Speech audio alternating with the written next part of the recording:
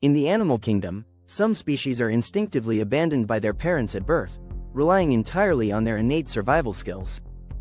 One of the most notable examples is the sea turtle. After laying eggs on sandy beaches, mother turtles return to the sea, leaving the hatchlings to dig their way out and crawl toward the ocean alone. Similarly, many insects, like butterflies and praying mantises, lay eggs and never interact with their young, which are born to fend for themselves. Reptiles, such as snakes and most lizards, also follow this pattern. For instance, a python might incubate her eggs but leaves once they hatch, offering no parental care. Amphibians like frogs often abandon their tadpoles shortly after laying eggs in water. Even some fish, like salmon, spawn and die shortly afterward, leaving offspring to survive unaided.